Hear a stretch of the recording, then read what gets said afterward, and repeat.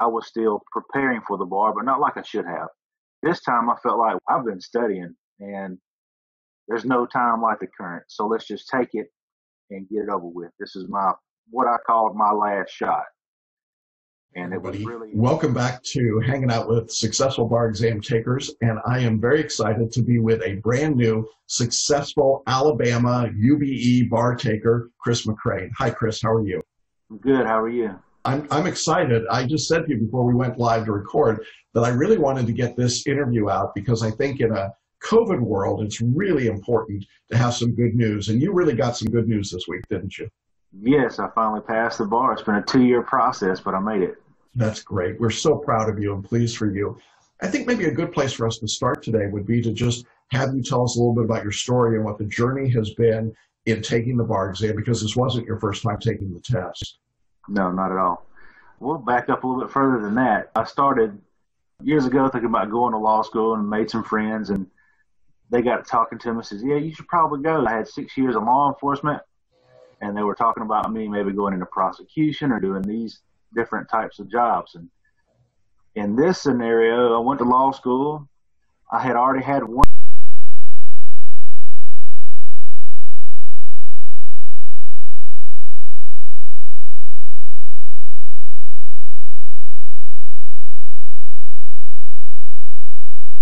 Then first bar came along.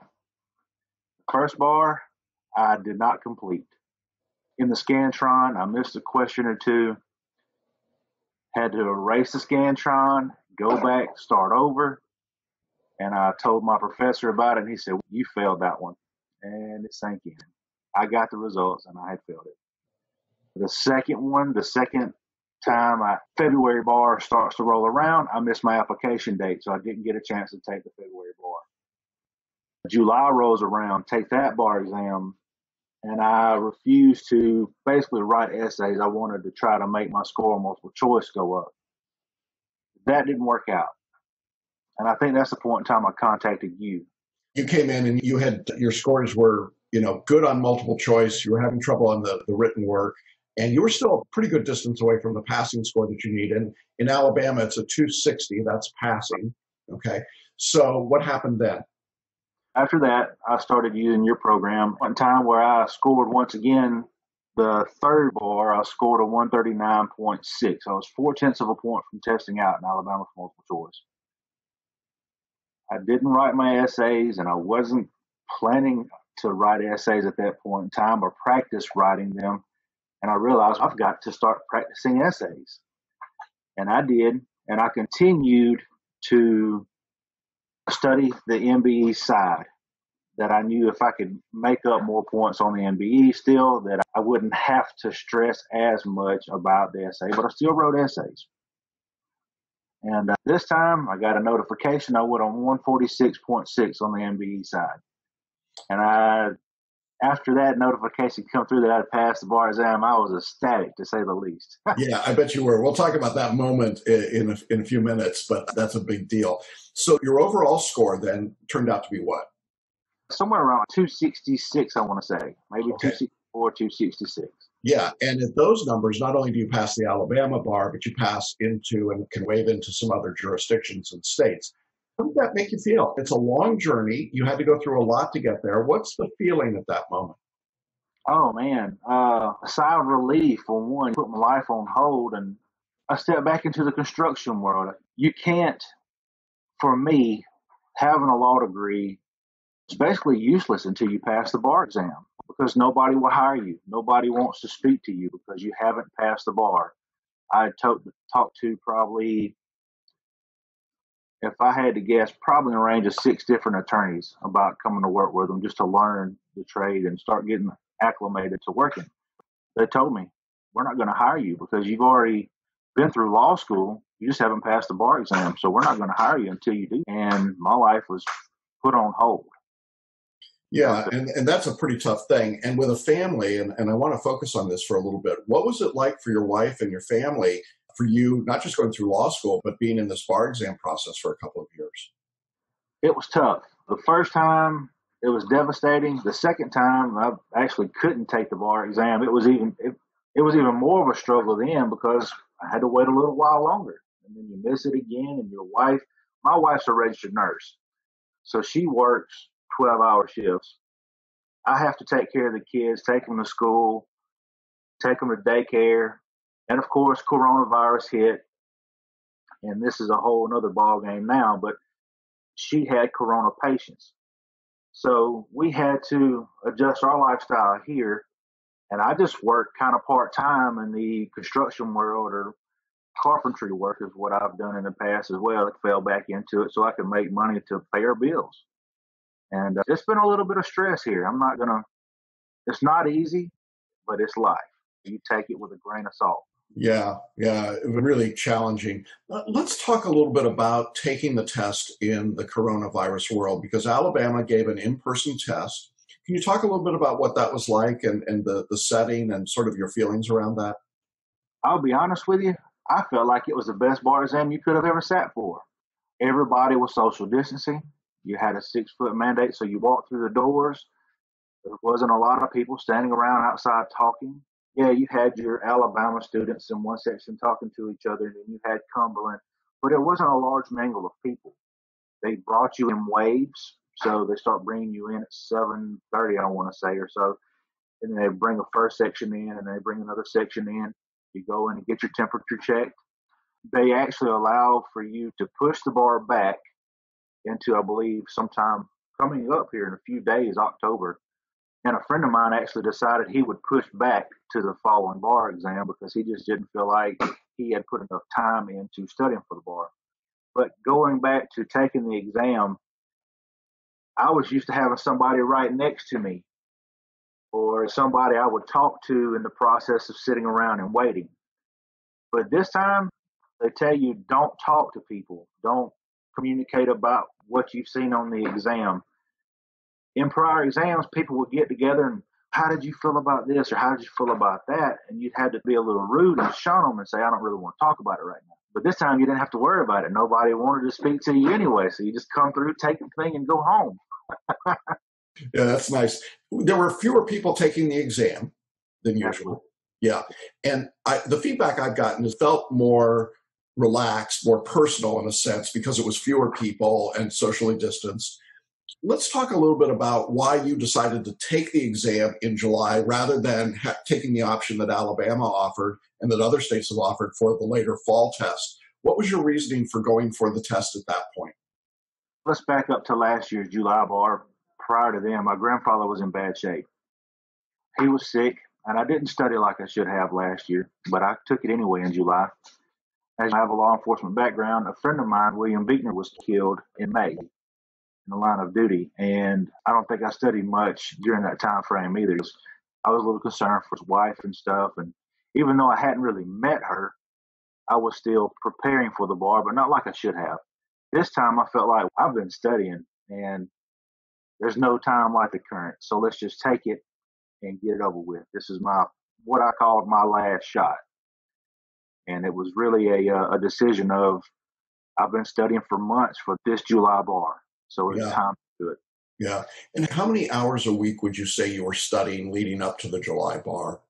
Oh, man, probably, I would say between 40 and 45 hours. Okay. I would give myself time to spend time with my kids and spend time with my wife. I even took a trip in the middle of the bar studies this time. So I didn't feel as stressed going in. And so your wife being a registered nurse, dealing with COVID patients, you're aware of the physical risks. Did you have concerns about that going into the test? Honestly, no. I felt like the state had a pretty good plan.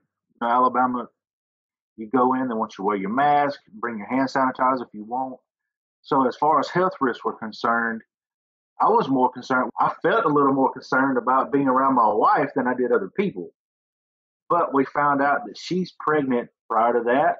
I built her a containment room in this house. So when she come in, I had it depressurized because I had a construction background. I depressurized the room and had her, go in there and take your clothes off and wash your stuff and don't come out and see us until it's over.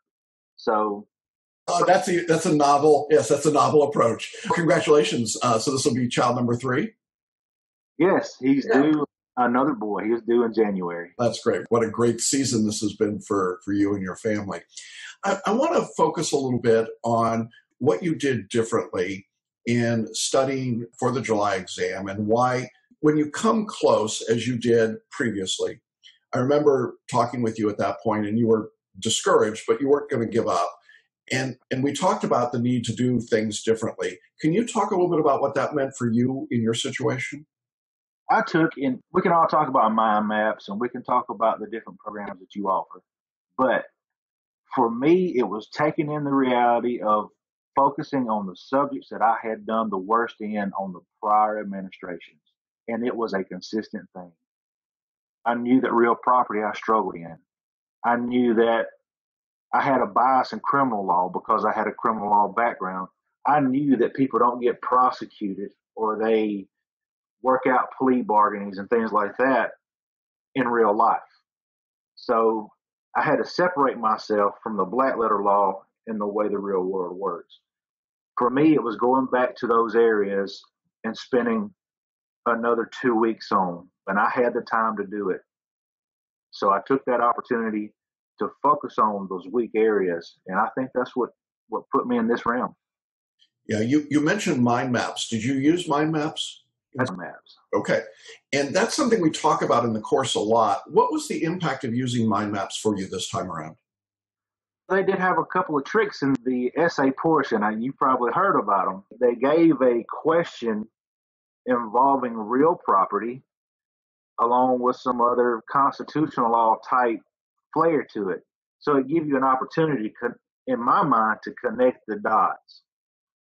The real property question that they proposed began as it was a little weird. I don't exactly remember how it went, but it was not normal. And then they got to talking about fixtures down at the bottom of it. And anyhow, when I was using the mind maps, I was thinking maybe I need to go and try to connect the dots. So that was my big thing, was how do these areas of law form with the rest of them? And that's what I'd done. It just helped me out drawing them out. I make my notes and doodle or whatever I was doing at that point in time in the pages. So it was great. That's terrific. Let's talk a little bit about the multi-state exam, because the way the July test went, you took a full-length 200-question MBE. You had the 6 essays and the 1 performance test. Your score on the multi-state was really strong, wasn't it? Yeah, 146.6. Okay. So that means that you got probably about 138, maybe 140 raw questions correct out of the 175 that counted. Talk a little bit about your approach to answering multiple choice questions, if you would. Yeah, that's where I had to learn from the first time. When I do my multiple choice questions, when I read the call to question, I'm already thinking about what answers fall into these categories. And it comes second nature after you've done it for so long. One big thing for me was I stopped reading the question and going to the Scantron.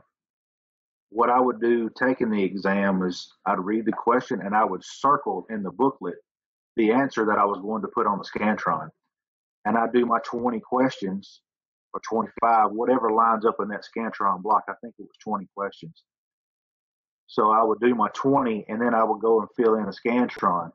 And it saves on average about 2 minutes per 20 because you're not looking at the question, looking at the Scantron, going back to check that same question. You're just looking and going, looking and going. And then at the end of the 20, you just go in and block them all in. That's just the exam taking portion of it that I had to learn from the first one.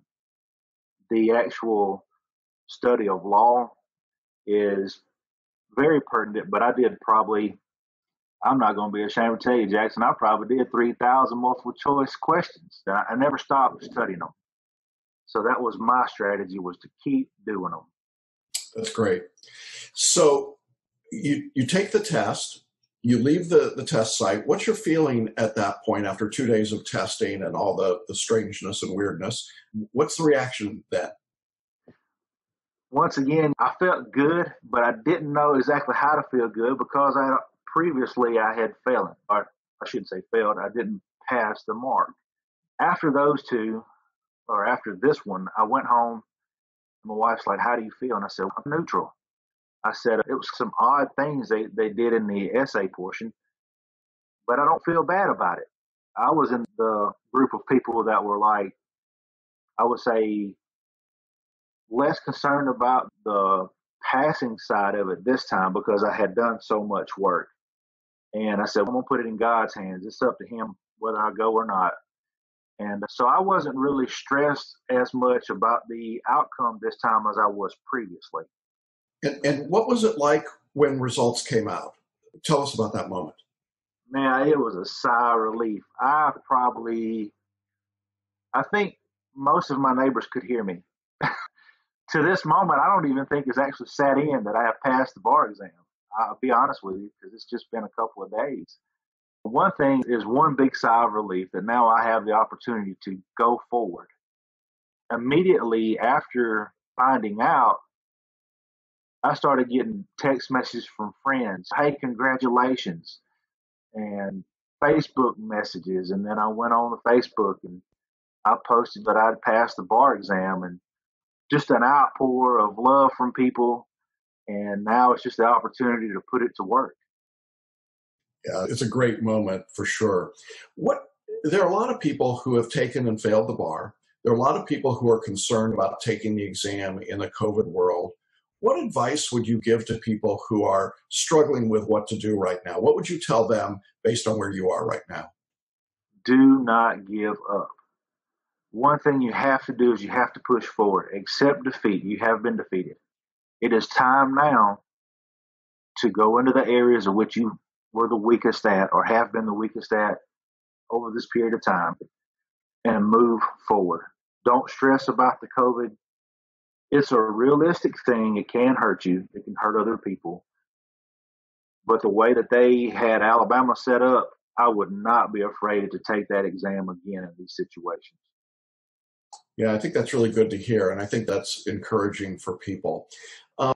Any advice you would give to people about Celebration Bar Review and about how the course worked for you? And I'm not asking you to say nice things. I just want to get your feedback because I know that's obviously a question that people want to know is what bar review course did you use and did it work for you or how did it work? Your materials were good. Selling materials were great. One thing that I really like is just the books, the way it was laid out.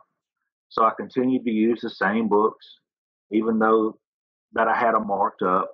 I've still got them over here in my box. If I need to pull them out, I could. But the material's fantastic. Your videos are great. What I would do, I know you said don't take notes while you're watching my videos. I couldn't help it. I still took notes. That's just my fallback because if I pull out this notebook right here, I can show you.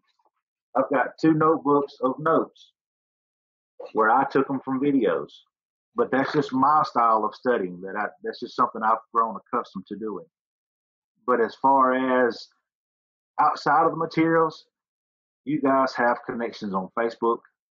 When you open up the opportunity for people to see other bar takers who haven't made it, you've even had one that I think was 20 years later, he decided to use Celebration and pass the bar exam in another jurisdiction. But the words of encouragement from you guys, the podcast that you do, it is all wonderful.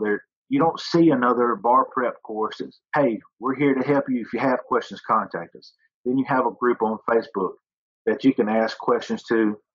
And the study group is wonderful. I've been a member of it from probably right after I started Celebration, and I go through and I'll read everybody's questions. I may not answer anything unless I feel positive that I'll know the answer, but just the ability to have those communications has been great to me. And then you just send out at some point in time, I think you were doing daily notifications to me. Hey, how do you feel? Here's words of encouragement. And it's just wonderful. This is the only bar prep class. Even though I didn't buy further into the bar prep class, it was still wonderful to get those notifications, videos, feedback, just having the ability to get that information out there. That's great. I appreciate that. Yeah, you purchased our most economical program called the Basic Course, and then you took advantage of what we call a lifetime pass guarantee. So when you weren't successful, you were able to stay in the course, receive all the same benefits and materials, and keep studying. and keep working. And I think that the question that I like to ask people at this point is, now looking back on all of it, was it worthwhile? In other words, now that you've gotten this past result, was it worthwhile to go through everything you had to go through to be here today? Absolutely, without a shadow of doubt. Like I said, I've had the door closed in my face more than once about going to work for somebody. And this opens up another world of opportunities. You would have thought that going to law school that you could still find a JD Advantage position. It's not going to happen. I shouldn't say it's not going to happen. It is few and far between that you're going to land a job with JD Advantage. With Celebration, it was wonderful when I started and got my books, and you kept me in those live classes. Even when I got a bad letter in the mail, I kept that video and audio because I use my cell phone a lot to travel with. So I'll use either the internet browser. I don't know if y'all have an app out or not, a cell phone app. But yeah, no app. We don't have an app. I couldn't find one, so I wasn't sure, and I didn't ask. But I use the browser, and I use the audio portions of the browser inside Celebration to travel with, and I would listen to those areas of law in which you've already had. Some of them were over 3 hours in lecture. So it was good for me when I traveled my 3.5, 4 hour distance, and I could just listen to you talk while I'm traveling, even though I couldn't take my notes. So it was a wonderful situation to have access to continuously. That's great. I'm so delighted for you, Chris, and for your family. It sounds like a great opportunity, a great time coming for you and your growing family. And I'm so glad that you could be part of our course. You mentioned the Facebook group. I hope you'll stay in that group and continue to offer assistance as our passing students so often do. Any final words that you want to share with our audience? I know a lot of people are going to be really inspired by your story and what you've done. But anything in particular you want to share with them before we wrap up here today? I'm going to continue to say, do not give up. I followed your recommended path. You have an outline given to you to study that law, to put it in practice. Do it. Follow the layout in which Celebration provides. You're going to pass the bar. It's just a matter of when. And I didn't give up. So even though I'm a multiple taker, I didn't give up. And I think that quality of never giving up is what's going to make you a terrific member of the bar. So I'm really proud of you and pleased for you. I'm glad that you and your family are healthy and that you've gotten this great result. Chris, I want to thank you again for sharing your story with us and being open about the struggle and the challenge. I know you're going to really encourage a lot of folks that are watching and listening. Thanks so much to all of you in our audience. Thank you for being with us. I hope this was as exciting for you as it is for me to hear. And with that, we're going to go ahead and sign off. We'll be back with you again soon with another Hanging Out with a Successful Student. But for now, thanks and congratulations again, Chris. Thank you.